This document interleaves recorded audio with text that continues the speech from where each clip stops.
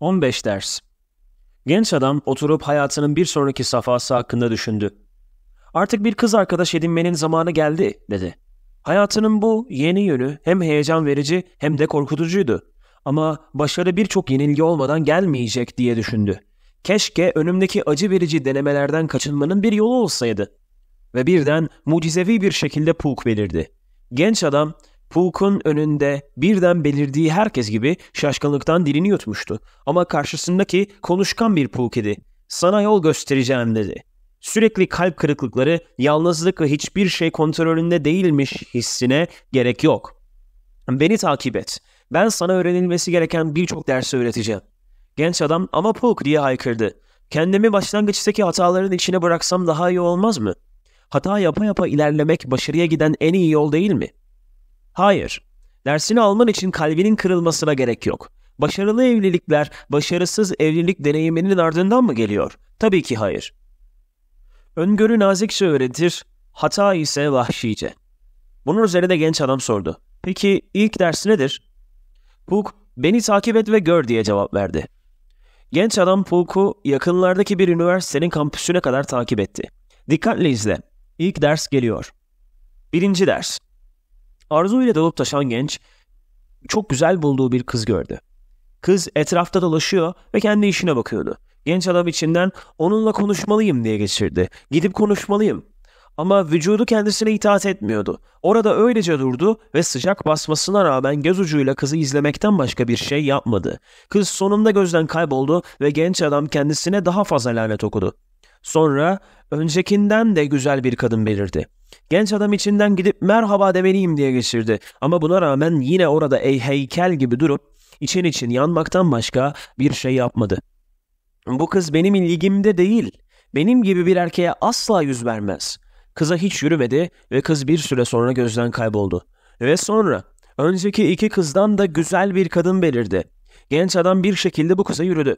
Tedirgin bir şekilde "merhaba," dedi. Kız hoş biriydi. Genç adam en sonunda kızın telefon numarasını istedi. Ama kız telefon numarasını vermeyi reddetti. Genç adam başarısız olmasına rağmen denediği için kendisini çok daha iyi hissetti. Ve birden hatasının farkına vardı. Reddedilmek pişmanlıktan iyidir. "Unutma," dedi Pook. "Değişim azar azar olur. Daha önce hiçbir fırsat görmüyordun. Şimdi ise etrafında birçok fırsat görüyorsun ama onları değerlendiremeyecek kadar tereddüt ediyorsun. Yavaş yavaş daha fazla farkına varmaya başladın." "Ne demek istiyorsun?" "Kendini tereddüt içinde bulduğunda her zaman harekete geçmeyi seç. Hoşuna giden bir kız gördüğünde orada saksı gibi dikilme, öküz gibi bakma ve mükemmel anı bekleme. Yürü, yürü, yürü." "Pook, yapamam. Biliyorsun, kendime güvenim yok. Bende o kendine güven yok." Sen sebep ile sonucu birbirine karıştırıyorsun. Tereddüt içindeki ruh halinin sebebi kendine güveninin olmaması değil. Sen istediğin, arzu ettiğin şeyi elde edemedin. Tereddüt içindeki ruh halinin nedeni budur. Ne? Bir kısır döngüye kapılmışsın. Tereddüt ediyorsun zira işlerin istediği gibi gitmesine alışık değilsin. Ve işler hiçbir zaman istediğin gibi gitmeyecek. Zira sürekli tereddüt içindesin. İstediğin şeyi görüyorsun, tereddüt ediyorsun ve fırsat penceresi kapanıyor. Sonra bu bir daha oluyor ve bir daha ve bir daha. Harekete geçmemeyi her seçtiğinde kendini biraz daha reddediyorsun. Pook devam etti. Tereddüt döngüsünün insanı götürdüğü yer budur. Senin tereddüt dünyanda her döngüde erkekliğini biraz daha fazla törpülersin ve sonunda tam teşekküllü bir iyi çocuğa dönüşürsün. İyi çocuğa dönüştükten sonra tereddütünü ortadan kaldırmak için yürümeni risksiz yapmaya çalışırsın. Ve sonra hediyeler vermeye, şiirler yazmaya, çiçekler almaya ve aşkını ilan etmeye başlarsın. Olmayan sinyalleri sonunda senin onların olmasını istediğin anlama gelene kadar defalarca analiz etmeye başlarsın. Ve en sonunda onu tanrıça mertebesine çıkartıp önünde diz çökerek ona tapınmaya başlarsın. Eğer daha az acı ile muhtemel birçok acı arasında tercih yapabilme şansımız varsa her zaman daha az acıyı seçmeye meyilliyiz. Ergenliğimde bir kıza yürüyüp başarısız olduğunda herkesin seninle dalga geçtiğini düşündüm. Bu doğru olsun ya da olmasın. Sen bunun doğru olduğunu düşündün. Bu senin kısır döngüde hapsolmanın nedenidir. Ama Pook, bu döngüyü nasıl kıracağım? harekete geçmeme kararının harekete geçmekten daha acı verici olduğunun farkına varacaksın. Çocukluk bitti artık. Artık bir erkeksin. Kızlara yürümek zorundasın. Bundan sonra her zaman harekete geçmeyi seç. Yıllarını tereddüt içinde yaşamakla heba etmiş olanlarımız reddedilmenin her zaman pişmanlıktan daha iyi olduğunu biliyorlar. Her zaman. İkinci ders. Kadın ardında bir erkek ile eve geldi. Erkek birazdan olacağını düşündüğü yakınlaşma yüzünden ağzı kulaklarında gülümsüyordu. Ama eyvah, kadın birden erkekler hakkında atıp tutmaya başladı. Eski erkek arkadaşım piçin tekiydi diye başladı. Neden erkekler bana kötü davranıyorlar? Erkek bunun üzerine vay duyarlıya dönüştü. Sakin ol diye mırıldandı. Onlar senin ne kadar mükemmel bir kız olduğunu bilmiyorlar. Sen her açıdan güzelsin, sevimlisin, büyüleyicisin ve baş döndürücüsün. Ama bu gerizekalılar bunu göremiyorlar. Kız, sen çok iyisin, ne kadar iyi bir arkadaşsın diye devam etti. Sana erkeklerle olan diğer problemlerimi de anlatmama izin ver. Ve erkek biraz önce olabilecek yakın aksiyon düşüncesiyle heyecan içinde olan erkek büyük bir hayal kırıklığı ve içinde yankılanan boşluk hissiyle eve çıktı. Arkadaşlık sayesinde aşkın eninde sonunda ortaya çıkacağını düşünmüştüm. Ne kadar da yanılmışım. Kız seni arkadaş olarak görürse en fazla arkadaş olabiliyorsun.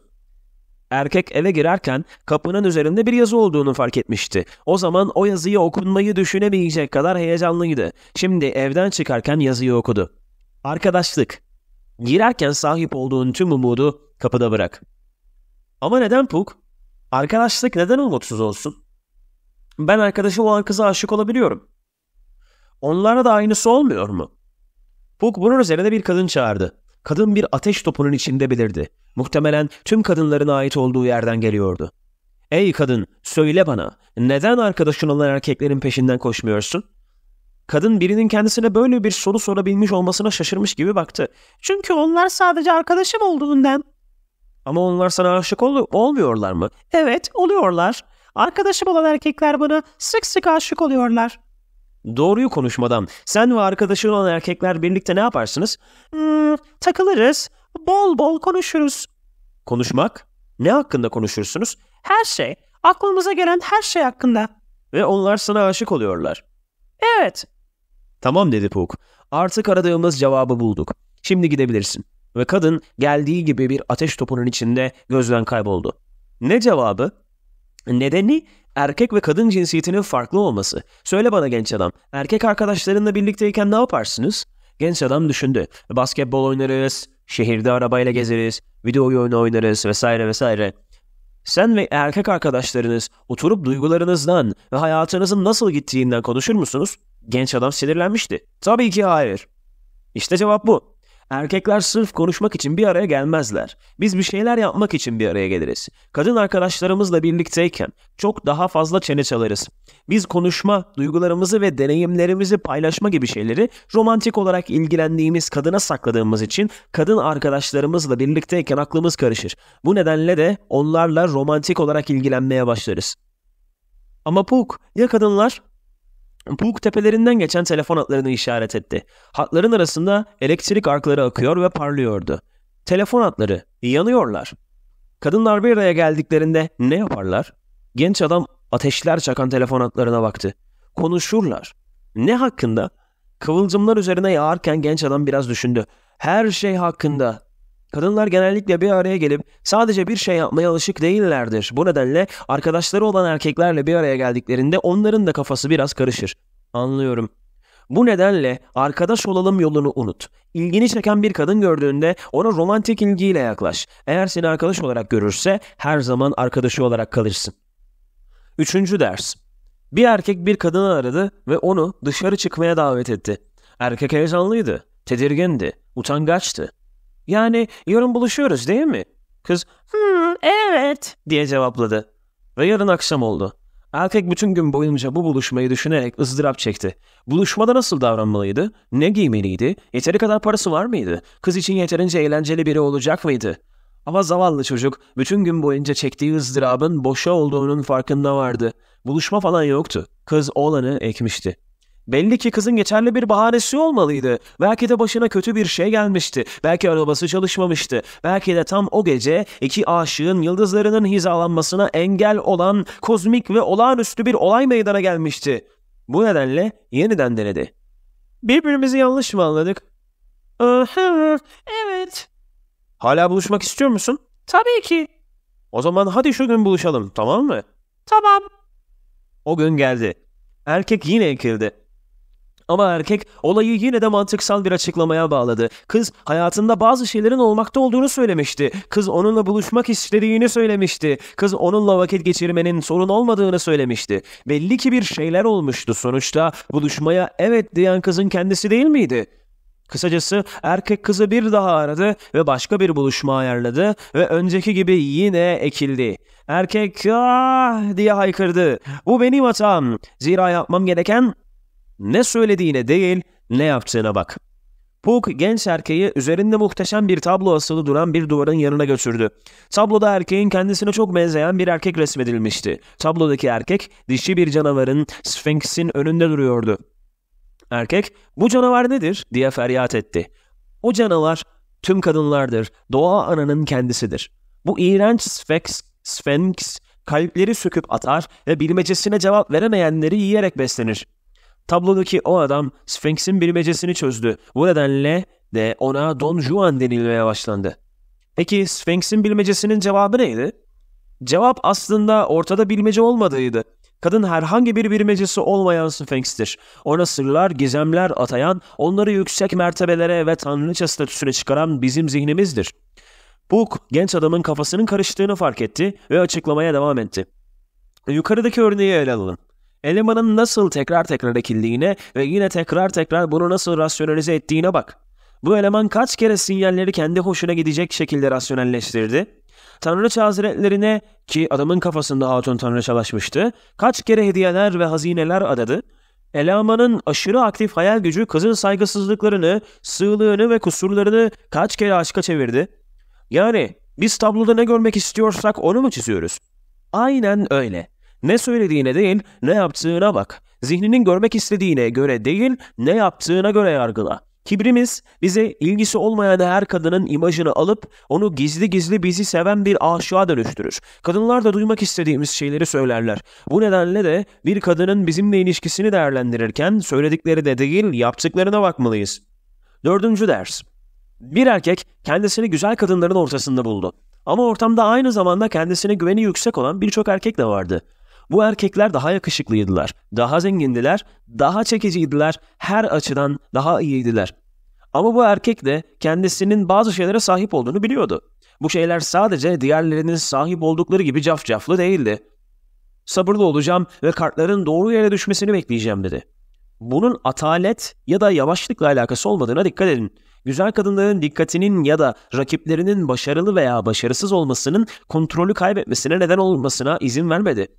Güzel kadınlar "Gel buraya" diye feryat ettiklerinde diğer erkekler onlara koştular. Ama bu erkeğe aynı şeyi yaptıklarında erkek sadece güldü ve yoluna devam etti. Diğer erkekler daha yakışıklı olmalarına rağmen kız arkadaş bulma arzularına yenik düştüklerinden kızları kaybettiler. Sabırlı adam ise kızları kaptı. İki kolonun altında iki kadınla "Şimdi anlıyorum" dedi. Sabır, rafine edilmiş kendine güvendir. Genç adam "Ama Pook" diye isyan etti. Sabır nasıl kendine güven olabilir? Kendine güven cesaret demek değil midir? Sabır nasıl kendine güven ve eylem anlamına gelebilir ki? Pook genç adama "Seni aptal çocuk" diyerek bir tokat attı. Şimdi seninle Don Juan'ı çağıralım ve onun nasıl davrandığını gözlemleyelim. Bir ışık hüzmesi içinde Don Juan yeryüzüne indi. "Ey Don Juan, duy sesimi. Etrafta kadınlar var ve erkekler onlara yürüyorlar. Buna senin tepkin nedir?" Don Juan omuz silkti ve güldü. Genç adam "Ne?" diye bağırdı. "Diğer erkekler kızları kapacaklar. O nasıl böyle rahat olabilir?" O bu kadar rahat zira kendisinin iyi bir ab olduğunu ve kadınları elde etmenin kolay olduğunu biliyor. Kendisinin yakışıklı prens olduğunu biliyor. Ama kadınlar, onlar önemli değiller. Odağın kendin olmalı. Hemen her kadını elde edebilen erkekler diğer erkeklerin kızlara yürümesinden korkmaz ya da tedirginlik hissetmezler. O diğer erkeklerin bilmediklerini bilir. Aslında akıllı ve seçici kızları aptal pirinçlerden ayırmak için onların serbestçe hareket etmesine izin verebilir. Kaslar konusunda olduğu gibi.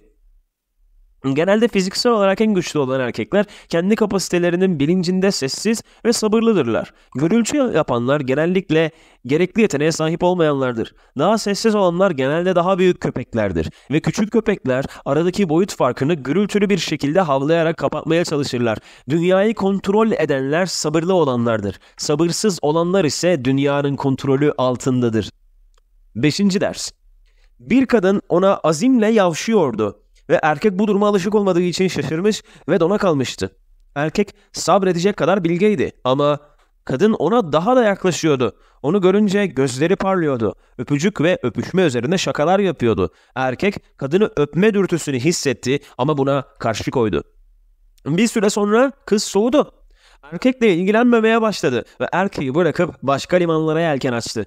Erkek aman tanrım diye uyandı. Onu öpmeliydim. Bazı öğretileri takip ediyordum ve kendim olmayı bıraktım. Kendi içsel doğamı takip etmeliydim ve... Sezgilerine güven. Genç adam sezgilerine nasıl güvenirsin diye sordu. Bu konu bir kahvaltı masasına götürdü. Masada bir çocuk oturuyordu. Şimdi söyle bana, bu çocuk yemek yemesi gerektiğini nereden biliyor? Yemek hemen önünde. Yemeğin kokusunu alıyor ve onu görüyor. Ağzının suyu akıyor. Ve kadınlar konusunda da olay budur. Çocuk daha sonra ne yapar? Masadakilerin tadına bakar. Ama bunu ne zaman yapacağını nereden biliyor? Hisleri ona ne zaman tadacağını söyler. Ne zaman yemek yiyeceğini bilir. Zira yemek hazırlanmıştır, pişirilmiştir ve önüne konulmuştur.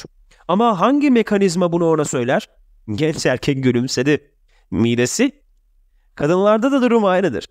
10 yıllar süren gelişme ve büyüme sürecinde buna hazırlanırlar. Bunu hayal ederler, bunu isterler.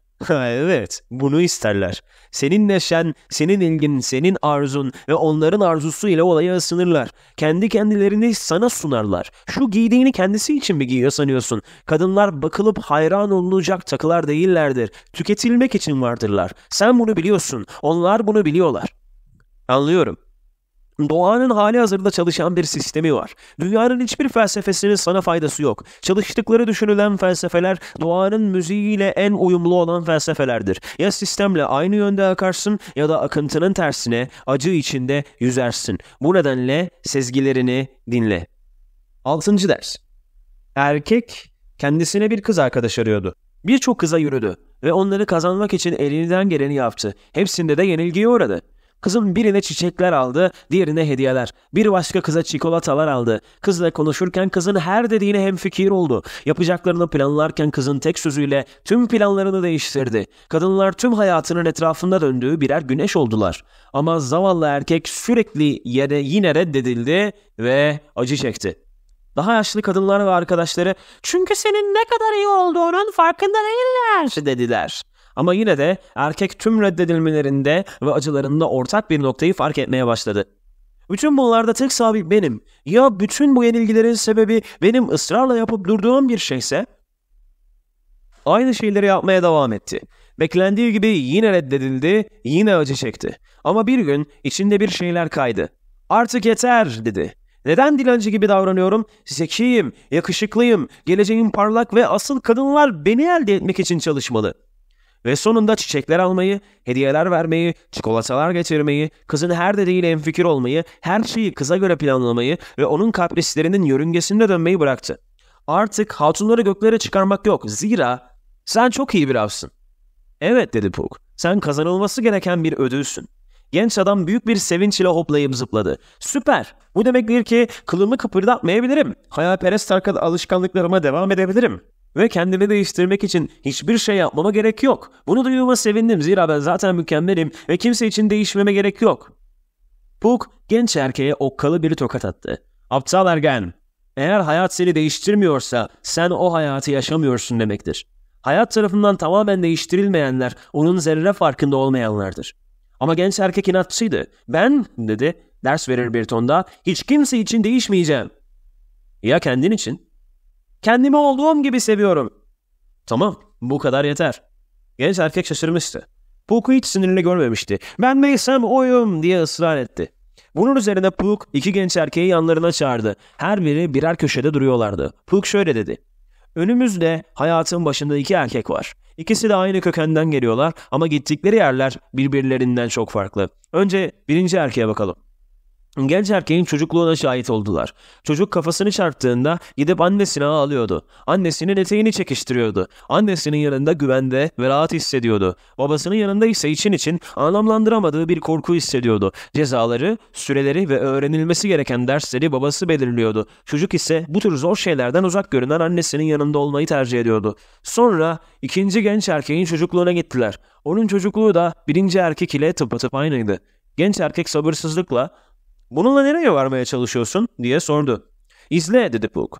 Birinci erkek annesiyle beraberken hissettiği o çekici, ana rahmindeymiş gibi güven veren histen hiçbir zaman kurtulamadı. Gerçek hayata atıldığında zamanın rüzgarı nereye eserse oraya savrulan bir yaprak gibiydi. Hayatta ne yapmak istediğini bilmiyordu ve bu nedenle çevresindekiler ne yapıyorsa onu yaptı.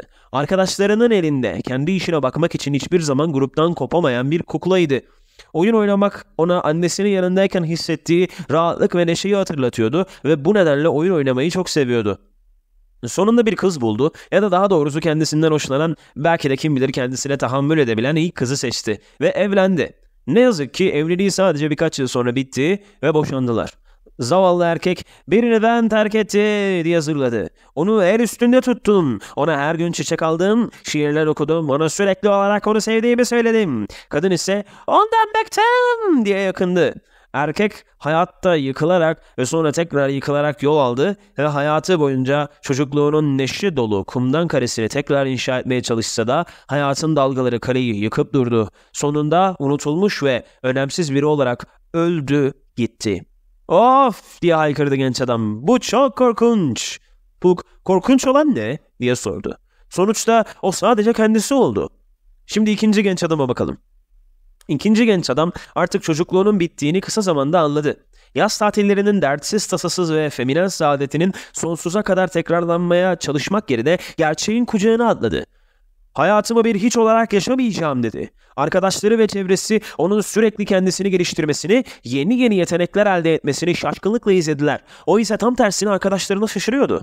"Sanki zamanda donup kalmış gibiler," diyordu. "Ben değiştim ve bunu onaylıyorlar ama onlar aynı kaldılar." İstediği kadını seçti, istediği kariyeri seçti, istediği kaderi seçti. Hayatın zorluklarına meydan okudu ve onlar karşısında geri çekilmeyi reddetti. Birinci genç adam yaşadığı çağ ile tanımlanıyorken, ikinci genç adam yaşadığı çağı tanımladı. Öldüğünde ardından sayısız insan ağladı. Onun bir dahi olduğunu düşündüler. Diğerleri onun çağının ötesinde bir yetenek olduğunu söylediler. Bazıları ise ona ilahi bir el değdiğinden bahsettiler. Bu zavallı aptallar başarıyı başka ne şekilde tanımlayabilirler ki? "Böyle bir şeyi insan sonradan kazanamaz," dediler. "Doğuştan gelen bir şey olmalı." Hayır. O böyle başarılıydı, zira o dünyanın ve kültürün elinde şekillenmek yerine onları elleriyle şekillendirmeyi seçen bir erkekti. Pook, "Fark çok basit," dedi. Birinci genç adam yüzünü bebekliğe dönmüştü. İkinci genç adam ise yüzünü bebeklikten öteye dönmüştü. Birinci genç adam ana rahmine geri dönmeyi diliyordu. İkinci genç adam ise ana rahminden uçup gitmeyi istiyordu. Birinci genç adam dünyada yumuşak ve rahat bir yer arıyordu. İkinci genç adam ise yumuşacık rahatlığı ardında bırakmayı diliyordu. Birinci genç adam olağandı. İkinci genç adam ise olağanüstüydü. Bu nedenle ikinci genç adam çok iyi bir aldı. Ama birinci genç adam en fazla evrende boşluk dolduruyordu. "Anladım," dedi genç adam. Şaşkınlık içindeydi.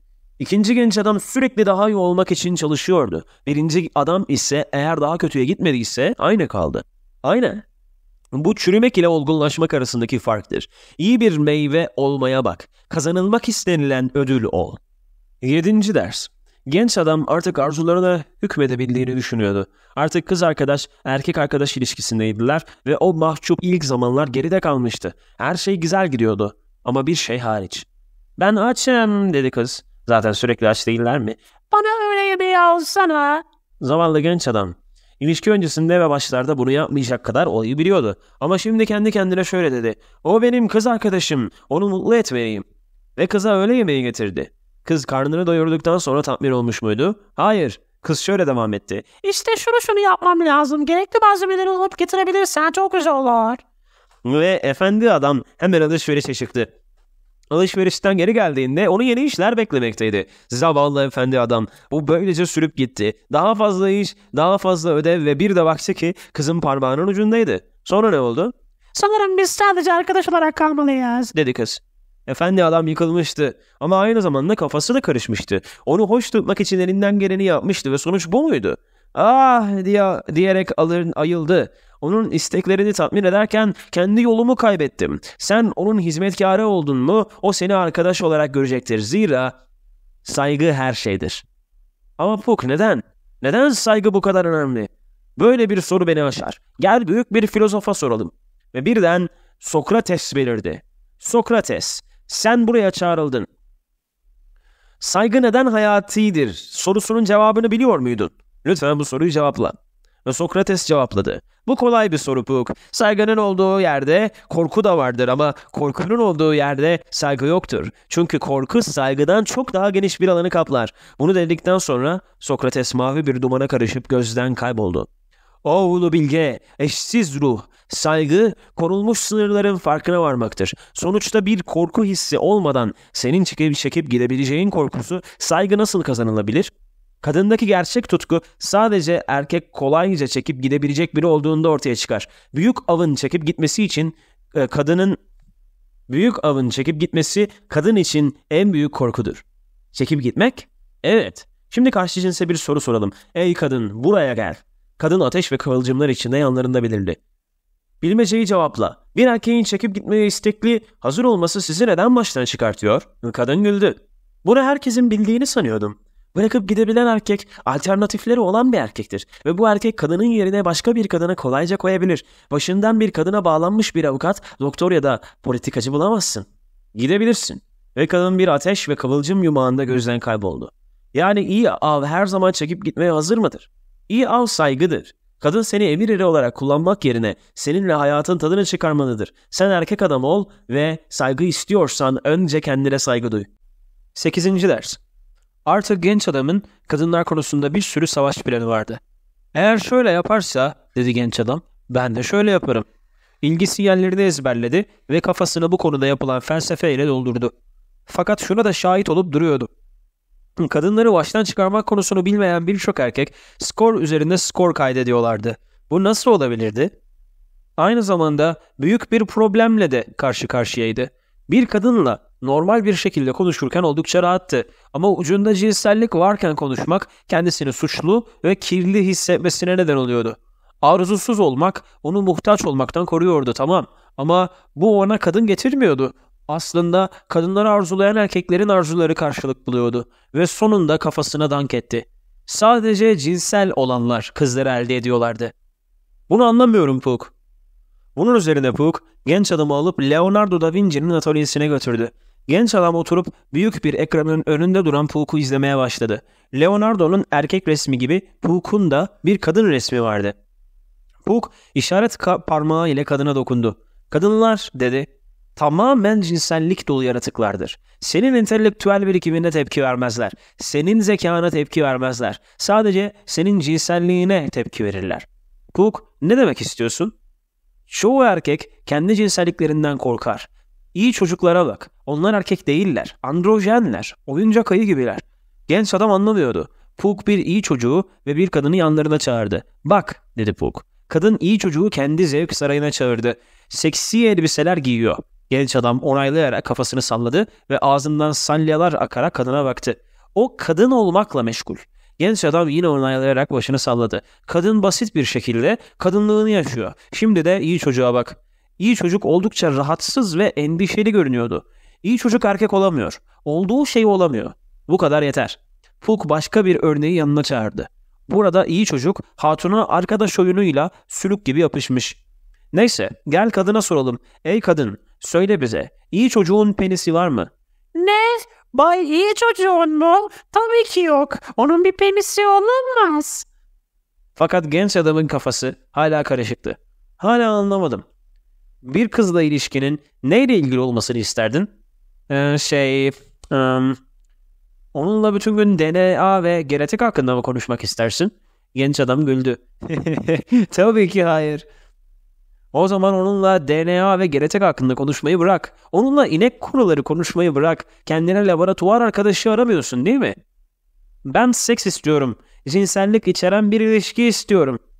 O zaman kendi cinselliğini ortaya çıkar. Erkek ol, erkek gibi konuş, erkek gibi davran. Hareketli ve macera dolu şeyler yap. Çok sevdiğin şeyler hakkında konuşmak başka şey ama çoğu erkek sadece konuşmuş olmak için konuşur. Eğer kendimi, görünüşümü, hareketlerimi cinsellik kokan şekilde düzenlersem kadınlar bunu mu takip eder? Evet, aynen. 9. ders. Kadınlarla başarılı olmayı ne kadar da çok istiyordu. Neden başkaları başarılıyken kendisi başarısızdı? Berkecanların kızlara ulaşmak için tek yaptığı nefes almak iken kendisi her yolu denese de kızlara ulaşamıyordu. Ah aşkın o sağ gösterip sol vuran acısı. O kız çok güzel ve harika ama onu sadece arkadaş olarak görüyor. Aslında bugüne kadar genç adamın arzu duyduğu her kadın onu arkadaş ya da daha düşük rütbeli olarak gördü. Artık değişim zamanıydı. Bilgi bu işin anahtarıydı. Bunu biliyordu. Kitapları, makaleleri, kadın doğası ve kadınla romantik ilgi yaratmakla ilgili her bilgiyi yalayıp yuttu. Ve bir gün Manuel isimli İspanyol bir elemanla karşılaştı. Manuel dedi ki, dikkatini bana ver. Senin savaş planını açıklıyorum.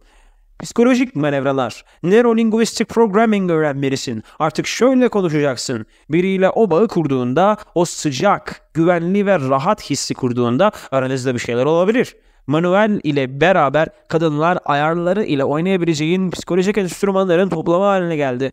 Rehberler, kadınlarla sosyal durumlar kitapçığını okuyup ezberlemelisin. Genç adam artık kadın şöyle yaparsa böyle yapması gerektiğini ya da böyle yaparsa şöyle yapması gerektiğini vesaire vesaire biliyordu. Manuel'in rehberini takip ederek sürekli başarıya ulaştı. Bilgi sonsuz. Her zaman daha fazla bilgiye ihtiyacın var, dedi Manuel. Bunu genç adamın gözlerinin önünden geçen sayısız makale takip etti. Genç adam sabahtan akşama kadar bilgisayar başındaydı.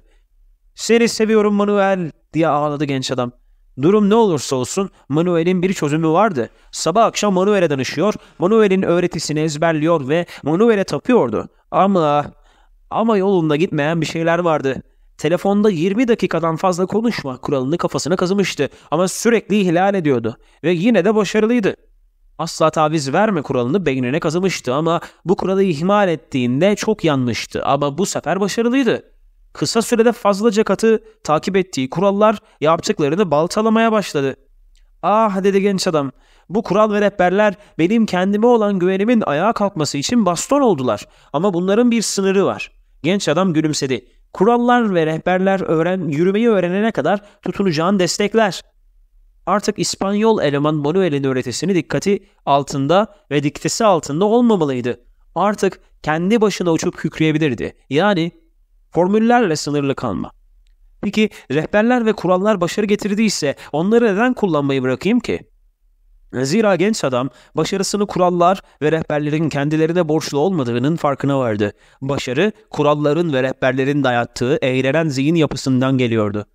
Diğer genç adamın hikayesini dinleyen genç adamın kafası karıştı.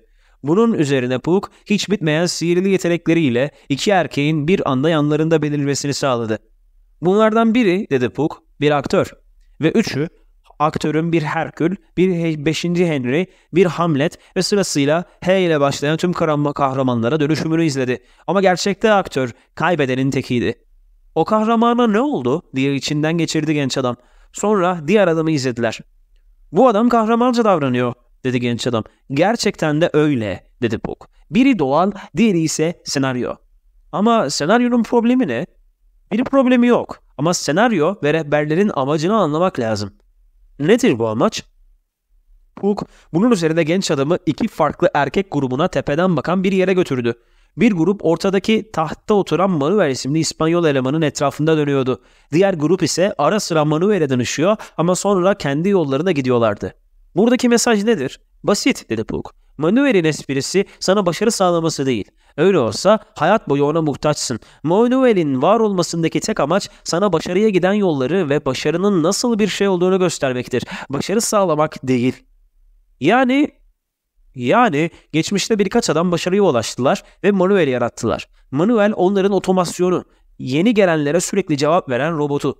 Baştan çıkarma sanatında ve başarıda nihai amaç işin erkeğin doğası haline gelmesidir. Bir kere içselleştirdin mi manuele ihtiyacın kalmaz ve hayatın sana fırlattığı her kadınla başa çıkabilirsin.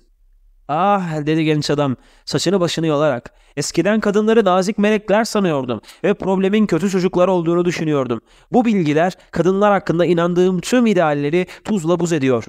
Pook başını salladı. Şu aşağıdakiler bilmem gereken birkaç sert gerçek. Kadınlar kendilerine sadık bir kaybedenle olmaktansa başarılı bir erkeği paylaşmayı tercih ederler. Birçok kadın aşk için evlenmez. Birçok boşanma erkeğin kadını sevdiği ama kadının erkekten iğrendiği bir durumda olur. Uzun süreli evliliklerde bile Don Juan olmanız gereklidir. Masum tatlı kız genellikle en azgınıdır ve muhtemelen masum da değildir. Birçok kadın tipinize, kariyerinize ve onlara verebileceğinize, karakterinizden ve ahlakınızdan daha fazla önem verir. Kadınlar erkeklerin hayal edebileceğinden çok daha fazla cinselliğe sahiptir. Kadınlar dehaya değil, güce ve hayal gücüne çekim duyarlar. Kadınların tek amacı birlikteliktir, zevk ya da çocuk yapmak için. Senin felsefeni takmazlar. Kadınlar seks esnasında onlara seks objesi gibi davranmanı isterler ve bunu takdir ederler. Kadınlar sosyal bağlantılara önem verirler. Onlara bu öğretilir. Sen onun egosu olursun. 10. ders. Neden bazı erkekler kadınlar konusunda hiç çaba göstermeden başarılılar ama bazı erkekler ne kadar çaba gösterirlerse göstersinler başarısızlar? Neden görünüşte kendini beğenmiş olan bu erkekler kızları elde ediyorlar ve neden bu piç herifler başarılı oluyorlar da iyi çocuklar olamıyorlar? Çünkü sen pısırığın tekisin diye cevapladı piç herifler. Ama iyi çocuk çekingen bir ses tonuyla şöyle karşılık verdi. Ama ben sadece kendim oluyorum. Kimse için değişmeyeceğim. Ama bu iyi çocuk tek bir kızla bile birlikte olamıyordu. Ha ha ha, sen pısırık herifin tekisin diye dalga geçti piçler. Çekici hatunlar arkasından gülüp Nasıl da muhtaç bir kaybeden bu? dediler.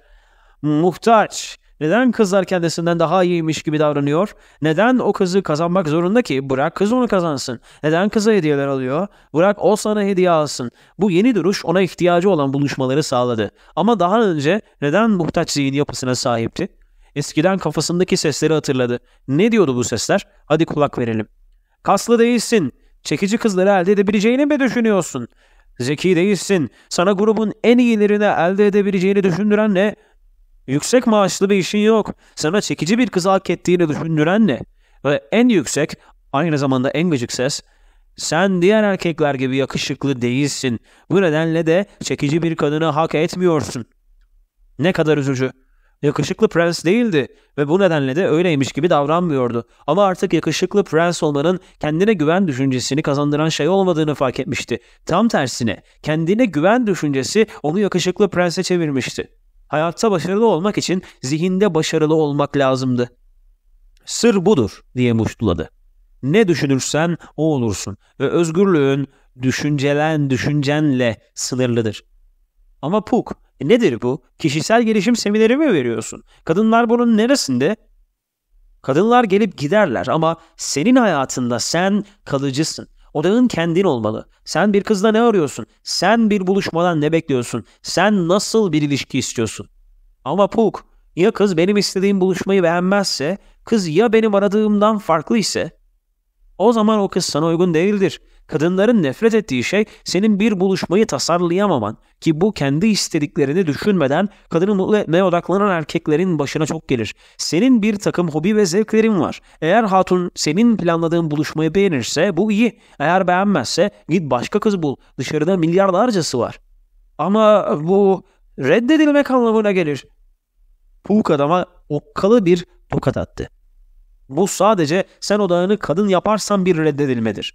Eğer bunu yaparsan sen aslında tercihleri senin değil kadının yaptığına inanırsın. Ortada reddedilme yok. Sen sadece hatunun zevkleri iyi mi onu test ediyorsun. Sonuçta o da kendi ilgi ve zevklerine uygun bir erkek arıyor. Eğer bir nedenden dolayı senden hoşlanmazsa bırak gitsin ve bunun için de ona teşekkür et. Kıza teşekkür etmek mi? Ya ne tercih ederdin? Kendi ilgi ve zevklerini sırf bir erkek arkadaşı olsun diye bastıran bir hatun mu? Yoksa senden sen olduğun için hoşlanan bir hatun mu? Zevklerime ve isteklerime paralel olan hatunu isterim tabii ki. Tabii ki öyle. Şimdi acıların çocuğu olduğun o iyi çocuk günlerini düşün. O sürekli her şeyi kabul edip çatışmadan, uyumsuzluktan ve fikir ayrılığından kaçındığın acı dolu günleri düşün. O günler sana uygun bir hatun bulmanı sağladılar mı? Maalesef hayır. Eski halini hatırlayınca genç adamın yüzü tiksintiden bembeyaz oldu. O halimden çok utanıyorum. Bu yoldan geçen tek sen değilsin, dedi Pook. Bak, vadinin dibine bak. Erkeklerin orada nasıl yığılıp kaldığına bak. Ve genç adam vadiden aşağıya baktı.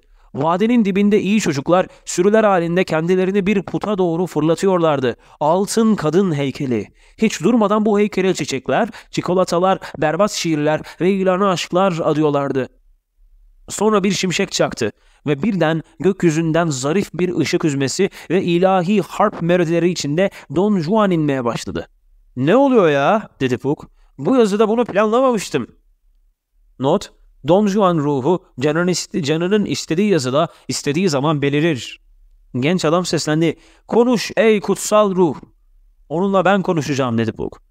"Söyle, sen nereden çıktın?" Don Juan ruhu sessiz ve dingin bir şekilde yıkılmaz bir edayla duruyordu. "Konuş be ey ruh, mutlak gerçeği konuş." Ve Don Juan ruhu erkeklerin dönüştükleri aşağılık hayvanlara büyük bir kızgınlıkla bakarak ellerindeki tabletleri Don Juan'ı görünce çil yavrusu gibi kaçışan iyi çocuklara fırlattı. Şu sözleri konuştu ve bir ışık debeti içinde gözden kayboldu. "Kendini olduğun gibi göremezsen kendin olamazsın. Karakterini mutluluk için feda edersen eninde sonunda mutluluğunu da yıkıp geçersin. Durumu kontrol edemeyebilirsin ama kendini, duygularını ve hayatını kontrol edebilirsin. Sen kendini sevmeye başlamadan bir kadın seni sevmeyecek. Kendi erkek doğana hakim olmadan kadın doğasına hakim olamazsın. Önce onun seni nasıl elde edebileceğine odaklanmadan sen onu elde edemezsin. Bu forumun prensiplerini bu forumu terk etmeden tam olarak anlayamazsın. Başkasının sevgisini kendi sevgine bedava peşkeş çekerek elde edemezsin. Kendi arzularının ahlakını yıkıp geçmesine izin vererek tatmin edemezsin. Hayallerini ve onları gerçekleştirmek için yürümen gereken yolu reddederek kendin olamazsın, kendini bulamazsın. 11. Ders. Adam artık kendisiyle barışık ve başarılı bir erkek olarak rahatladı ve arkadaşları ile tekrar görüşmeye başladı. Kısa sürede onların kadın problemleri olduğunu gördü. Bir arkadaşı, "Kadınlar neden kadın ki?" diye fikir belirtti. Eğer kadın olmasalardı her şey çok daha kolay olurdu ve mantıklı açıklanabilir hale gelirdi. Doğru, kadınlar sadece kadın değiller, sinir bozucu derecede kadınlar. Ve şikayetleri böyle sürüp gitti. Yıllar sonra genç adam arkadaşlarının evlendiğini ya da ciddi ilişki içinde olduklarını gördü. Her biri arkadaşını kız arkadaşı seçmişti. Arkadaşlarının her biri kronik olarak mutsuzdu. Ama arkadaşları bunu kendilerine itiraf edemiyorlardı. Ona şöyle diyorlardı: "Ne? Hala yalnız mısın? Zavallı çocuk. Bir gün sen de bizim gibi bir hatun bulmayı başaracaksın." "Tabii ki," dedi bir diğeri. "Ben daha yeni bir kız arkadaş buldum ama sen hala yalnızsın, ha ha ha." Üçüncüsü ise şöyle dedi: "Biz hepimiz ya evliyiz ya da kız arkadaşlarımız var. Ama sen zavallı dostum hala yalnızsın. Bizim tavsiyelerimizi dinlemelisin." Ve hep beraber dediler ki: "Kadına çiçekler, çikolata, şiir, ilanı aşk, tüm ilgini, tüm sözlerini, tüm zamanını, tüm hayallerini ve tüm hayatını ver. Onun tüm arzularını, planlarını, manipülasyonlarını ve geleceğiniz için tasarladığı her şeyi gerçekleştirmeye bak." Genç adam güldü. "Erkekliğime bir kız için çöpe atlıyorsunuz yani." "İstemez. Zira başarı kız elde etmek değildir." "Pook, bununla ne demek istiyorsun?" "Çoğu erkek hala kadın gibi düşünüyor.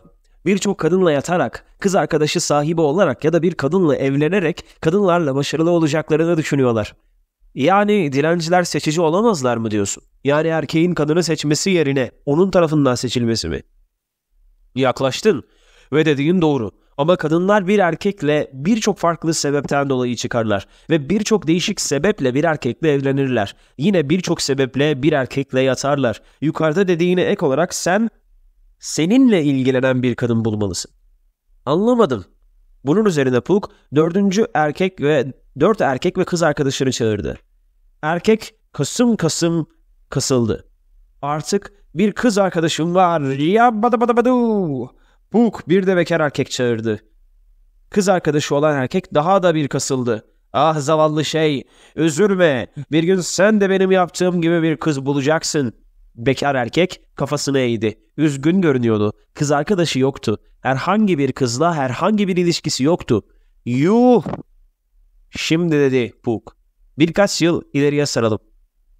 Yıllar sonra kız arkadaşı olan erkek ve kız arkadaşı evlenmişlerdi. Neden evlenmişlerdi?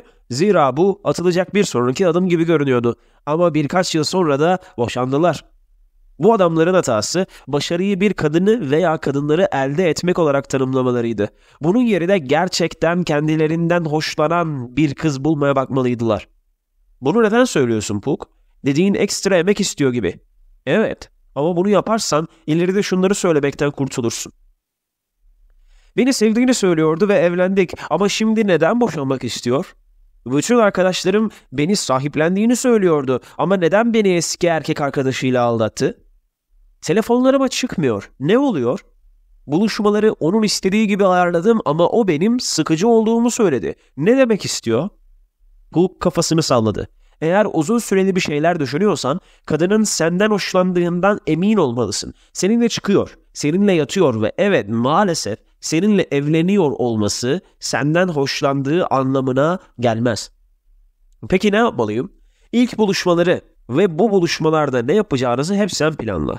Eğer kız senden hoşlanıyorsa bir şekilde o buluşmalara gelecektir. 1-2 ay sonra bu konuda yumuşayabilirsin ve buluşmaları onun istediği şekilde de ayarlarsınız. Ama başlangıçta buluşmaları sen ayarladığında hatun seni ekiyorsa, seni peşinden koşturtuyorsa ve planları sana hiç uymuyorsa bunlar kızın aslında senden hoşlanmadığının belirtileridir.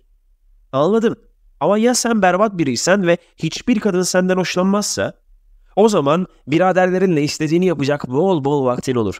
Kızı elde etmek başarı olamaz. Zira bu yalnız olmak kaybetmektir anlamına gelir. Hayır, kaybetmek mutsuz bir evlilik içinde olmak ya da birlikte olduğun kadının aslında senden hoşlanmamasıdır. Yani odak sen olmalısın. Onun ilgisi de dahil. Evet, kızı elde etmek başarıdır kafasını bırak. Bu şekilde hiçbir zaman terk edilmezsin. 12. ders. Genç adama artık gökten kadın yağıyordu. Hayat ne kadar da güzel görünüyordu. Ama bunun etkileri de ne kadar yıpratıcıydı. Kendisini bomboş hissediyordu. Sanki bir konuda kendisini kandırıyormuş gibi hissediyordu. Ve bir gün içinde bir ses belirdi. İç ses. Hey kımıl zararlısı, beni hayatının sonuna kadar bu kafese tıkamazsın. Sen kimsin ey zalim ses? Sözlerin kalbime bir hançer gibi saplanıyorlar. İç ses. Öyleyse sen korkaksın. Ben senim. Senin derinlerdeki benliğinim. Senin kendi hayal gücünüm ve eğer öyle demek hoşuna gidecekse senin ruhunum. Beni kafese kapalı tutmaya devam edersen kadınlarla başarın seni artan oranda hüsrana uğratarak canını acıtacak. Ne? Benliğimi bir virüs gibi saran bu boşluğu sen mi yayıyorsun? İç ses. Seni gide ödlek, imansız şapşal. Şimdi arzuladığın gibi kadınları elde edebiliyorsun. O zaman neden böyle mutsuzsun? Ah iç ses, çok acımasız ve iğrençsin. Bu dünyaya davetsiz gelen bir kabalıksın. Benim cevabım şu. Henüz ruh ikizimi, onu bulamadım. İç ses, seni gidi gidi sivilceli ahmak saksağan. Duygularını benliğinden kopardığın için mutsuzsun. Hayal gücünü gerçeklikten kopardığın için mutsuzsun. Gerçek kişiliğini evrenden soyutladığın için mutsuzsun. Ama değişmek zorundaydım çünkü kadınlar yüzüme bakmıyordu. İç ses, ve sonunda kaybettin zira beni kafese kapatarak kendini sınırladın. Ama ben kadınlar ne istiyorsa onu yaptım. İç ses, ama kadınlar senin kendi dünyanda yaşamanı, kıçına şaplak yemek için sürekli domalmayı ve önüne gelene duygusal tampon olan bir zavallı olmayı bırakmanı isterler. Sen erkekleri mutlu etmek için yapabileceği her şeyi yapan bir kadın gibisin. Evet, şu her erkeğin bifteğini içine soktuğu hatunlardan. Sen her kadının içinde yeri olan bir mucize tamponsun. Ah seni acımasız doğa kuvveti. Kadınların tüm istediği kendine güvenmen, eğlenceli olman, spontane olman. Bunlar kendi hayallerine göre yaşayan erkeğin özellikleri. Kendi rüyalarını gerçekleştirmeye bak. Kadınların gözünde mükemmel olmaya çalışmayı bırak yoksa cinselliğin en gerçek buyruklarından birine karşı gelirsin. Kadınları sıkıntıdan öldürme ve rüyalarını ve günlük hayatını birleştir. Genç adam, sana bir mektup var. Genç adam heyecanlandı. Mektup? Bana mı? Mektubu yırtarak açtı. Kimden bu? Oku. ve genç adam okudu. Pook'a baktı. Adrese göre bu mektup kadın evreninden geliyor. Evet, üzerimizdeki gök kubbe gibi kadın evrenindeki hanımlar bizi gözlüyorlar. Evet, seni sürekli izliyorlar, hayatına bakıyorlar ve erkek olanı dişi unsur ile ödüllendiriyorlar. Ama her erkek eşit şekilde almıyor bu ödülü. Tabii ki hayır. Bazıları saf altınından alırken şapşallara dökme demiri düşüyor. Bu feminen unsur hakkında daha fazla bilgi istiyorum. Feminen unsur oldukça rahatlatıcıdır. Spor arabada çok güzel aksesuar olur. Nedensiz yere patlar ya da donar ve altın, platin gibi değerli metallerle ve taşlara çok iyi reaksiyon gösterir. Kendisinden daha iyi bir örneğin yanında yeşile döner. Ne diyorsun Pook? Bu unsur bizim dengeleyicimiz olan bir unsur mu? Ah salak oğlan, bırak bu süslü sözleri de mektubu oku. Kadınlar biz erkeklere sık mektup yazarlar mı? Nadiren. Kadınlar kadınca konuşurlar ve biz erkekler bunu duymayız bile. Ama ben, emektar Pook, bu mektubu erkekçeye çevirdim. Teşekkürler. Demek bu nedenle 19. yüzyılda yazılmış gibi. Tıraşı kes, mektubu oku. Genç adam mektubu okumaya başladı. Sevgili genç adam. Kadınlara nankör davranmayın. Size sürpriz yaptılar belki. Sizi şoke ettiler belki. Ama bir yandan da sizin için büyük zaferler hazırladılar. Bu başarılar arasında kendi hayatınız ve kaderiniz üzerindeki kontrolünüz ve yönlendirmeniz de var. Ama maalesef çoğu erkeğin kaderi bu değil. Çoğunuz için durum odağınızı devasa bir yanlıştan kaldırıp başka bir yanlışa çevirmek şeklinde. Sırtınıza binmiş bu ağır tahtı yıkmak yerine onun üzerine yeni sistemler ve teknikler yığıyorsunuz. Kaybedenlik kısır döngüsü.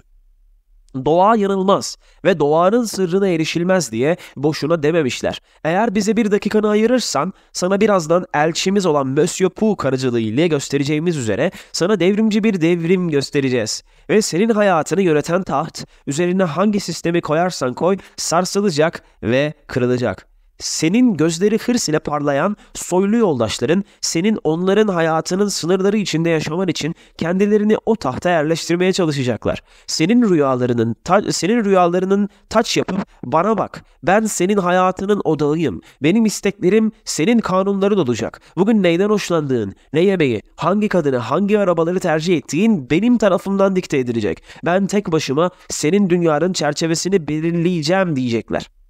Ah seni zavallı genç adam ve sen böylece başkalarının önünde eğilip onların seni kontrol etmelerine izin vereceksin. Ama senin içinde dışarıya çıkmak için tutuşan bir anka kuşu gibi küllerinden doğacak bir Prometheus ateşi var. Senin hayallerinden beslenen bir ateş. Tek yapman gereken düşüncelerini ve hareketlerini, gerçek hayatını ve hayallerini birleştirip sırtındaki o tiran tahtının yok oluşunu izlemek. Ah Pook, bu kadınlar ne kadar garipler. Öyleler. Benim Don Juan'a dönüşümüm sonrası en çok şaşırdığım şeylerden biri daha yaşlı kadınların bendeki değişimi fark etmeleri değil. Sen sanki yetişkin bir erkek oldun demeleriydi. Bunu neden dediler Pook? Çünkü gerçek buydu. Başkalarının seni şekillendirmesine neden izin veresin ki? Hayatın aynı kısır döngüye hapsolmuş vaziyette zira kendini birer kaybeden olan arkadaşlarından ve aptalca eğlencelerden koparamıyorsun. Don Juan ile bir şapşal arasındaki fark erkek adam ile çocuk arasındaki farktır. Şüphen olmasın, erkek adam ile şapşalın dünyaları cennet ve cehennem kadar birbirinden farklıdır. Bu bir zamanlar herkes tarafından bilinen bir gerçekti. Erkekler gelişip kendi dünyalarını kendileri yaratırlardı. Ne isterlerse önce alırlar, sonra sorarlardı. Hayatta ne yapmak istediklerini ve oraya nasıl varacaklarını kendileri tasarlardı. Kadınların en çok iğrendiği şey yıkık erkeklerdir. Amaçsız, iyi çocuk ve şapşal erkekler. Bunlar enerjilerini yanlış şeylere harcarlar ve üretici enerjilerini heba ederler. Ömürlerinin tüm yılları böyle trajik bir şekilde geçip gidebilir. Ya da daha kötüsü, odaklandıkları şey, sandıkları şey olmaz. Eğer doğa onları özgürlüğe doğru yönlendirmezse, erkeğin iyi çocuğa, aygın sütçü beygirine dönmesi gibi. Erkeğin hayatı yumuşacık ve başkalarının verdiği yönergelerle yürüyen bir hayat değildir. Tüm erkekler liderlik yapmalıdır. Başka erkeklere lider olmasalar bile en azından kendi evlerinde lider olmalıdırlar. Karılarını ve çocuklarını yanlış yollardan, doğanın meyvelerini çekirgelerden ve fırtınalardan koruyan bir lider. Genç adam mektubu bir kenara bıraktı. Bu ne kadar da garip bir mektup. Pook gülümsedi. Eğer bir gün gerçekten kadın evrenine gidersen daha çok şaşıracaksın. Ve bu evrenin anahtarı nedir? Hayallerini ve gündelik hayatını birleştirmen. Tek yolu bu. 13. ders. Genç adam ne zaman bir kadına yaklaşsa kafasına 1000 tane Don Juan felsefesi üşüştü. Bütün bu fikirler ise hareketlerini tıkıyordu ve sonra küçük bir çocukken kızlara davranışlarının nasıl da harika olduğunu hatırladı. Çocuk parkındayken her zaman Don Juan'dı. Merak ediyordu. Acaba kadınlar mı değişmişti? Hayır, sadece zihni değişmişti. Gerçekte kadınlar hala birer küçük kızlar. Bu nedenle kenarda oturan bomba hatunu gördüğünde gülümsedi ve karşısında eğlence arayan sıkılmış bir kız çocuğu gördü. Onunla dalga geçti, fiziksel şeyler yaptı, onu elinden tutup bir yerlere götürdü ve kız da onun nasıl da harika bir erkek olduğunu düşündü. "Ukala eğlencelinin kaynağının ne olduğunu anladım," dedi gülümseyerek. "İşin sırrı kadınlara küçük kız çocuklarıymış gibi davranmaktır." "Bu hayatımda duyduğum en cinsiyetçi şey." "Senin gidi şüpheci genç. Sen kalas bir kötümser, huysuz bir filozofsun. Benimle nasıl böyle kaba konuşabiliyorsun?" "Bak genç adam, çocukken tek istediğimiz şey büyümekti. Şimdi yetişkin insanlar olarak yeniden çocuk olmak istiyoruz. Fakir biri olarak zamanını ve sağlığını para ile takas ediyorsun ve sonra da para ile zaman ve sağlık alıyorsun. Hepimiz çocuk olduk. Çocuk gibi mi olalım diyorsun yani?" "Evet. Küçük çocuklar ergenliğin getirdiği kimyasal çılgınlığın laneti olmadığından tamamen rahattırlar. Ve karşı cinse davranılması gerektiği gibi davranırlar. Hiçbir küçük erkek, çocuk gidip bir kıza ne istersen yaparım demez. Oğlan çocukları sürekli hareket ederler. Oldukları yerde oturup bütün gün kızlarla konuşmazlar. Oğlan çocuklarının kamyonları, oyuncakları, atıldıkları tehlikeli ve heyecan verici maceraları vardır. Şimdi bu oğlan çocuklarının davranışlarını kadınlarla gerçekten başarılı erkeklerin davranışlarıyla karşılaştır." Genç adam şaşkındı. Tıpatıp aynılar. Kadınların bu sözde kötü çocukların ve piçlerin peşinde koşmalarını olgun olmamalarına bağlardım. Şimdi görüyorum ki evet, bir açıdan olgun değiller ama gençliğin neşesini bir şekilde içlerinde yaşatmayı başarmışlar. Biz ise o neşeyi çoktan öldürdük. "Bir kızla buluştuğunda ne yaparsın?" "Onunla felsefe, edebiyat, evrenin tasarımı, DNA ve dünya olayları hakkında konuşurum." "Bunu yapmayı bırak. Gel ve gençlik pınarının suyunu iç." Genç adam gençlik pınarının suyunu içti. Tüm o listelerle dolu beyni uçup gitti. "Şimdi tek yapmak istediğim bir şeyler yapmak, ortalıkta koşuşturmak istiyorum, eğlenmek istiyorum." Kadınlar böyle adamlara bayılırlar. Bazı insanlar büyümekten o kadar korkarlar ki genç bedenlerinin içinde aşırı yaşlı bir bunağa dönerler. Şimdi sen tüm filozofların, akademisyenlerin, düşünürlerin ve derin analizcilerin gıptayla baktığı biri olacaksın. Onların ulaşamadığı bir dünyada olacaksın. Hiçbir şey değişmedi. Oyun parkında kızlara nasıl davranıyorsan şimdi de onlara aynı davranman lazım. Genç düşün ve hayatını yaşa. 14. ders. Genç adamın tek bir problemi kalmıştı. Kadınlarla tek gecelikten buluşmaya ve uzun süreli ilişkiden tüm alanlarda oldukça başarılıydı. Ama arada sırada sanki bir yaratık yarıp da çıkmaya çalışıyormuş gibi göğsünde bir baskı hissediyordu. Kadınlar onunla falan filan falan da filan diye konuşurken oldukça tatlı bir hisse kapılıyordu. Kız tatlı tatlı konuşmaya devam edince tüm vücudunu sıcak bir his ele geçiriyordu. Ona ne olmaktaydı? Kız konuşmaya devam ediyordu ve bu his onun vücudunu sarıp onu felç ederken bir zehir içmiş gibi hissediyordu. Kız konuşmaya devam ettikçe genç adam bu his yüzünden bayılacak gibi oluyordu. Ertesi gün kıza çiçek, çikolata ya da kötü şiirler göndermemek için kendini zor tutuyordu. Ve sonunda dayanamadı ve kendini bıraktı. "Sen benim hayatımsın. Senden başkasını böyle sevmedim. Senin için her şeyi yaparım." Ve bir gün kız şöyle dedi. "Sanırım arkadaş kalmalıyız." AFC hastalığı yeniden ortaya çıkmıştı. Bir erkek bu hastalıktan tamamen nasıl kurtulabilir? Genç adamın suratında bir gülümseme belirdi ve farkına vardı. Her zaman bir yedek piliç bulundur.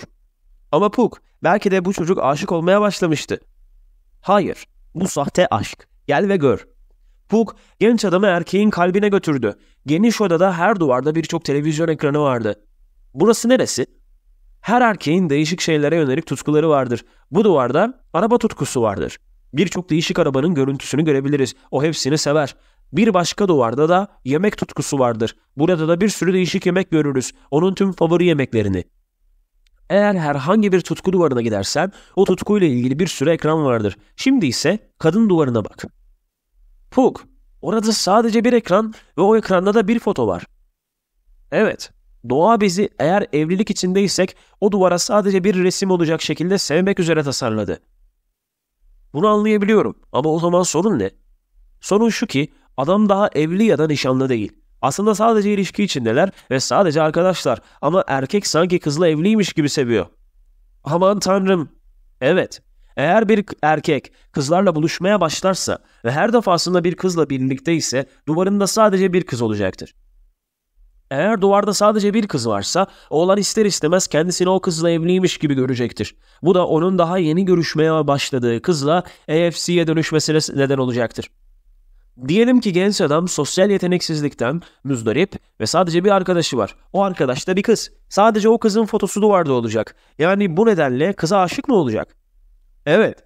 Eğer tek bir fuck buddy'si varsa bir süre sonra kızla çıkmak ve daha fazlasını isteyecek ve zamanla AFC'ye dönüşecek.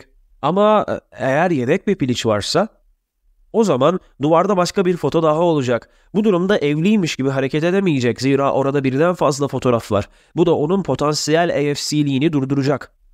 Ama eğer başka şeylerle ilgiliyse o zaman tek bir kızla çıkması gerekmez mi?